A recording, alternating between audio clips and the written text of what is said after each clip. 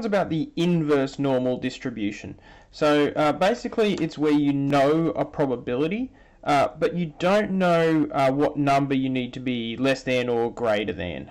So it's kind of the reverse of everything we've been doing in the past. So this says the probability that Z, which means we're dealing with a standard normal distribution, is less than C is equal to 0.57, and the question is find C. Okay, I'm just going to draw what this would look like on a curve. So here's my curve. Now it's a standard normal distribution, which means that the mean is 0 and the standard deviation is 1. Now it says Z is less than C and it's equal to 0.57. So the probability is more than 50%. If it was 50%, exactly 50%, then it would just be like this half of it, right? Z less than 0. And so it would be the probability is Z is less than 0 is equal to 0.50. The fact that it's more than 0.57 means that it's more like about there somewhere. I'll just color that in. Okay. And what we're trying to find is this value right here, C. Alright, so let's use it. Stat mode. I'm going to go into distributions, normal distributions, and we're going to do the inverse normal distribution.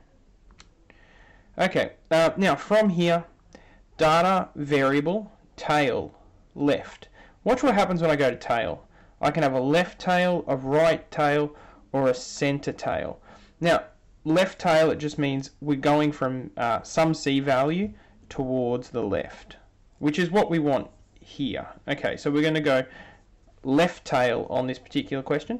The area under the curve is this value here, so 0.57, and it's a standard normal, so it's 1, 0, and I can calculate that. And it says that C is 0.1763. 0.1763. Now, this is the inverse normal distribution, so this is not part of the question, but you could check that if you wanted to by going back to our stat menu, back to our distribution, our normal CD, and then seeing if that's true.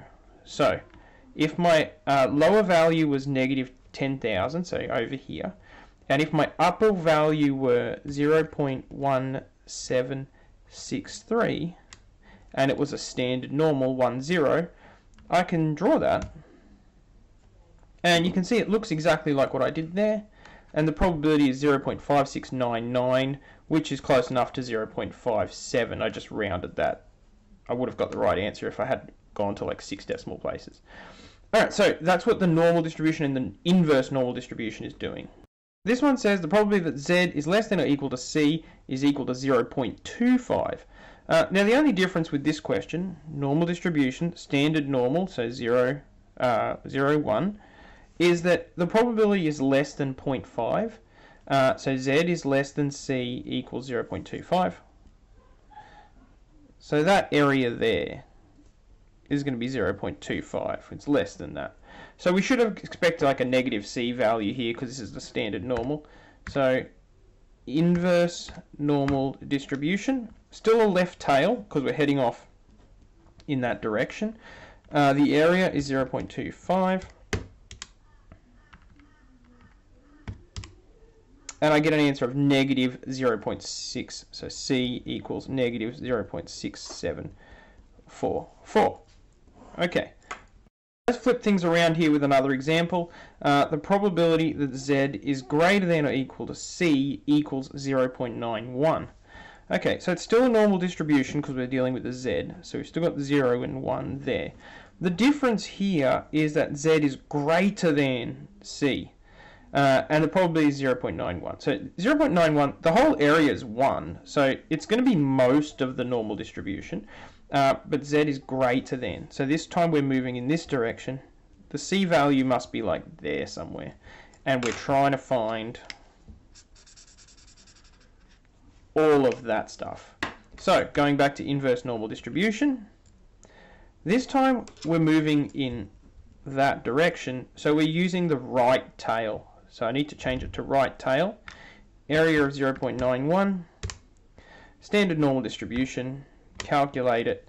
I get an answer of C equals negative 1.340. You're thinking to yourself, okay, we've done a left tail, we've done a right tail, what about a center tail?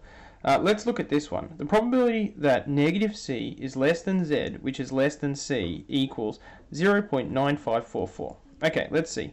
Got a normal distribution. 0, 1.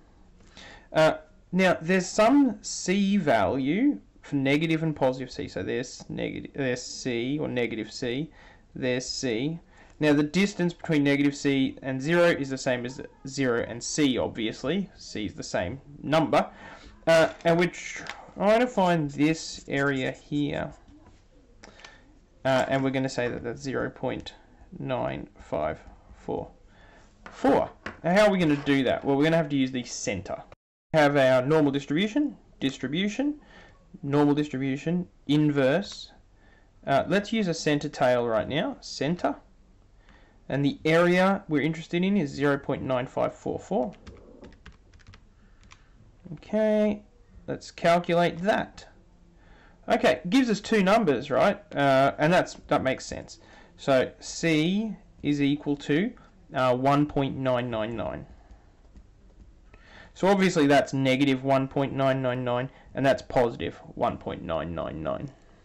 So here, let's do one more question. A class's marks are normally distributed with mean 21 and standard deviation 3. So it's not a standard normal like all these were. What mark do the top 10% of students score better than?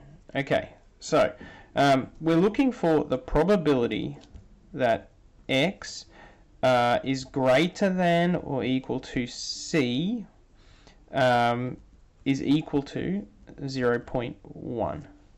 So drawing that on a normal distribution, we have a normal distribution, a mean of 21 and a standard deviation of 3.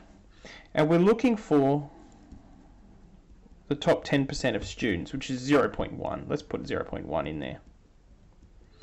Okay, and so that's the area that we're looking for. We're asking what number do they score more than C? Okay, so calculator out. This time we're doing a right tail. The area we're looking for is 0.1.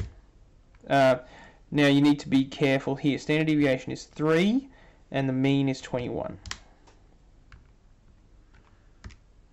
Okay, they need to score more than 24.844. So students scoring more than 24.844 are in the top 10%.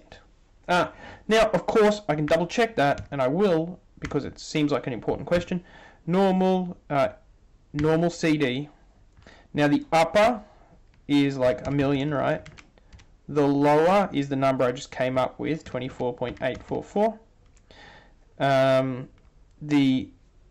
What have we got? Standard deviation of 3, mean of 21. Let's draw it up. Okay, and you can see it's giving me an answer of 0.1000, and then a little bit of a rounding error. So that area there is 10%, which is what I thought it was going to be in the first place. That's inverse normal distributions.